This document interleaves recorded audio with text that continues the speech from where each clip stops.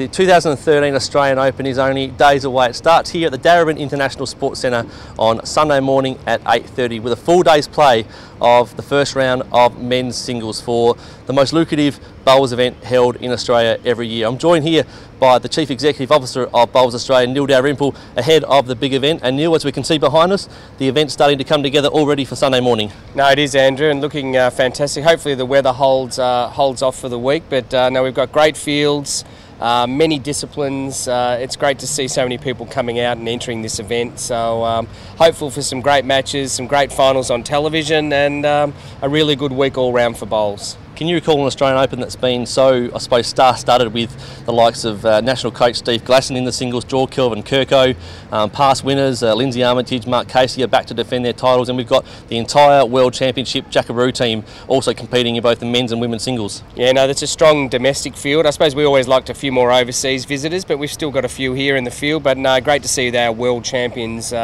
in the field, and I'm sure they'll go very well, and hopefully they perform well on the greens here at Darebin.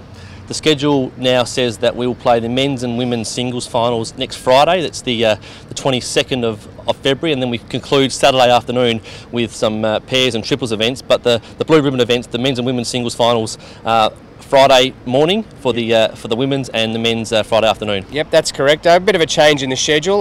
Means some team events on the final day, but I think it gives a chance for people to come out and see those, as you say, the blue ribbon events on Friday. But look, all in all, the finals will be hotly contested, and hopefully we'll see some fantastic matches. Now, we've got a new initiative again this year, given that we've introduced here at Bowls Australia a no-ticket policy or concept for the 2013 event. But as you can see here next to us, we've changed it up a little bit, and we're asking people who attend the event to not buy a ticket, but to give generously to this disaster relief fund that Bowls Australia set up.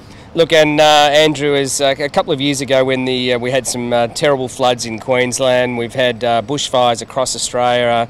The bowls clubs have been affected over this period, and a couple of years ago, as I say, Bowls Australia established the Disaster Relief Fund, and we were able to distribute a number of dollars to bowls clubs in need.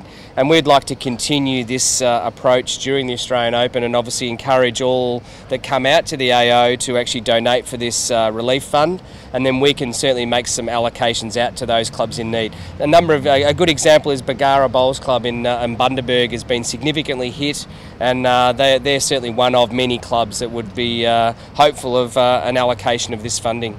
And we are talking about some clubs who actually may struggle to even open their doors again. We hope they do, and they need some funds, and this is a community-based sport with community support for other people in your bowls community. Yep. But some of these clubs have been hit by tornadoes and have been completely wiped to the ground and may not ever be able to open their doors again. No, and look, it's really disappointing, not only for the people within those clubs, but obviously for those communities, because it's not, bowls obviously touches more than just those people that actually put a bowl down. Those venues are used throughout the communities by many groups, and so we hope to help in some way get them back up and going again. We call it a gold coin donation, but we do hope that people can find something a little bit bigger. You've only got a gold coin, nothing bigger in your pocket? No, I'm actually usually a bit of shrapnel. That's about all that I can manage. But I suppose I'm happy to start this fund off and contribute to our disaster relief fund for during the Australian Open. Give us our first gold coin donation here, Neil. Thanks, Andrew. In a ceremonial dropping of the $2 coin. Nice rattle. So that's what people will need to do as they come through the gates here at Darebin over the next 7 days for the 2013 Australian Open. A gold coin donation to see Australia's best bowlers compete for our national prize.